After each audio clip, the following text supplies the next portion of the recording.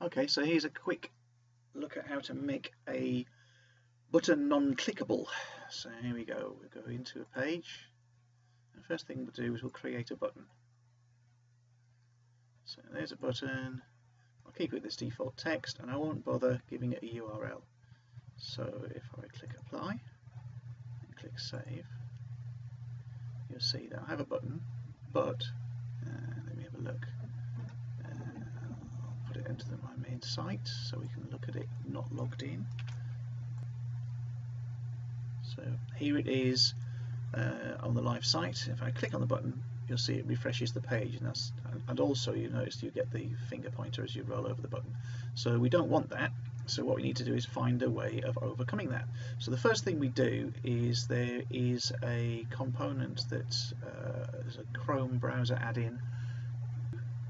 It's called the Squarespace collection and block identifier. If you turn that add-on on, you'll see that the collection name for this page and the various blocks that make up the page are highlighted. The button block has this code here, which I've just copied to the clipboard. Okay, so now what I'm going to do is I'm going to open up a document and write a rule to make that button non-clickable. Here's a blank document. The first thing I need to do is to put the name of that block in, and then I need to work out what the button is. Inspect it. Is it got button container? It's going to be the A link, I believe.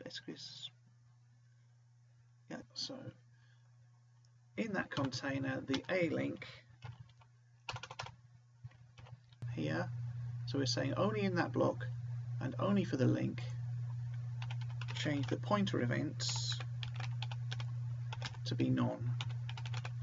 And just in case, I'm going to give this an important, just in case there's a more specific rule that's controlling the button. So we take that, we go back to our site, we go back to the editing, we go back to doing design, and in custom CSS, I'll go down the bottom of my custom CSS just so it doesn't get overridden by anything else by mistake, although it shouldn't do because it's very specific.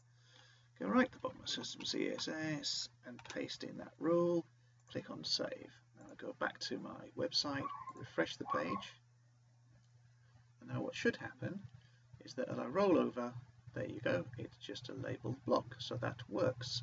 And now I'm going to stop the video.